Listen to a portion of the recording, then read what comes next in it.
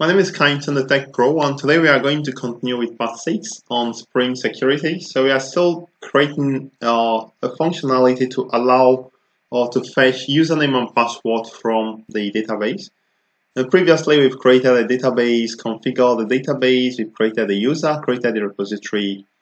Now, after creating a repository, the next thing you want to create is something called the service layer. So the service layer actually is a class or a layer that talks to the repository and gets back to the configuration. So what I'm going to do first is to first annotate in the repository. We need to annotate it with at repository. All right, perfect. All right, remember to subscribe to my channel if you've not subscribed. And that way you don't miss any updates, and also you motivate me to continue making these lessons. If you have a comment, please leave it in the comment box for me below this video. And if this video, my videos has been helpful for you, leave a comment to let me know, and also feel free to like it.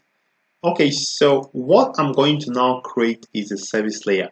I'm sorry, I'm mixing up the whole steps, so because I have the steps here, step 1 to 10, but it seems I'm mixing them up. So we've done the first one, we've done the second, we've done the third, and now we've jumped to step 6 to create the repository, and we are jumping back to step 5 to create the user details service.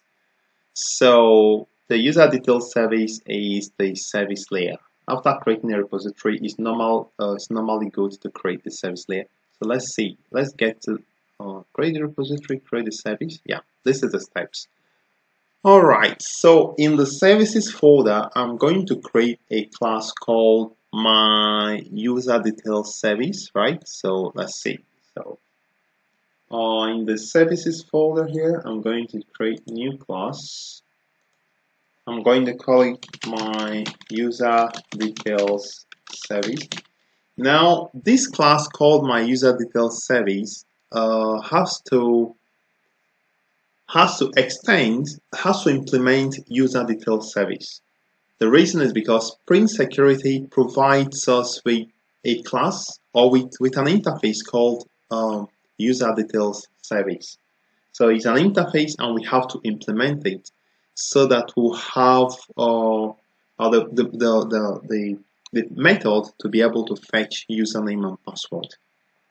So we are going to say add, and we are going to implement user details service. You can actually type it here to find it, but it's already here because I've used it recently. So I'm going to say OK, and I'm going to say finish. All right. So we now have this class that implements user details service, and I called it my user details service. So what we are going to do at this point is to first, let me remove all this trash here. So undo again, edit, undo again. Okay, perfect. Okay, so now we have a class that loads the username and the password and returns this username and passwords. All right. So what we are going to do now is to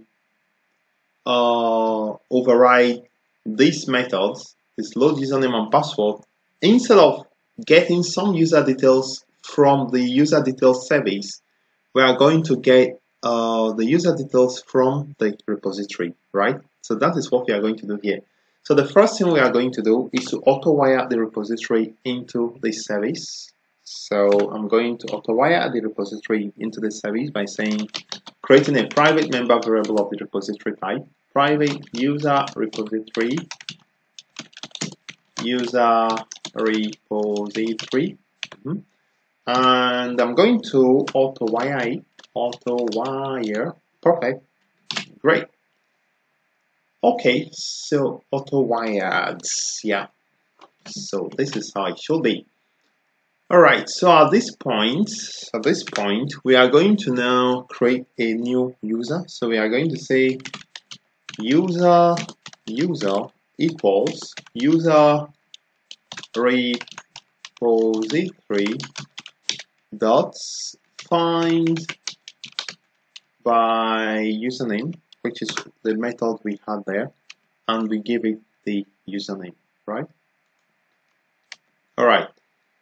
Okay, so this is what we have, and we have, it throws an exception in case this user is not there. So it's going to throw an exception, username not found exception. All right, so we are going to say if the user is not found, if user is equal to null, we are going to throw a new exception, throw new username not found exception.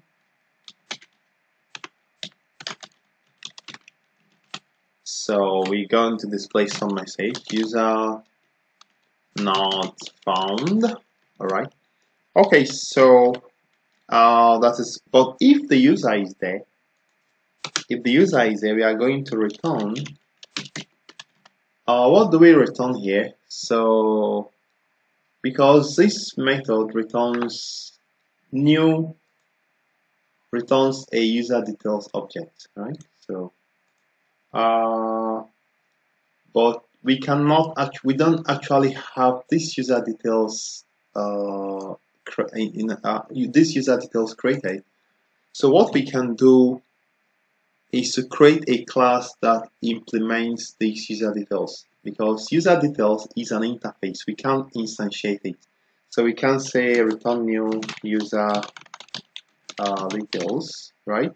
So there is some comment I like to put this point. So that comment helps to explain the dilemma we face at this point. We face a dilemma, and that dilemma is what do we return? We cannot return user details. We can return new user details using the user found here. So we face a dilemma. So what we need to do is to create a class that implements user details. Okay, so let's stand by here and then go to create that class. Maybe we can call that class user principal. We don't have it, but we are going to create it. So this user principal is a class, not user details, but a class that implements user details. And also here we got to import this. This user first, let me save everything. So user is equal to user repository defined by username. So it has to be from the model. So from here. All right. So at this point, we've completed creating our user details service. Only that since we cannot return user details, this user details here, which is a method, the return type of these methods, we have to create a class that implements it. So that we are going to do in the next part. I hope you followed it. If you have any question, please leave it in the comment box below. And if you've not subscribed, please subscribe to my channel, and we'll see you in the next lesson.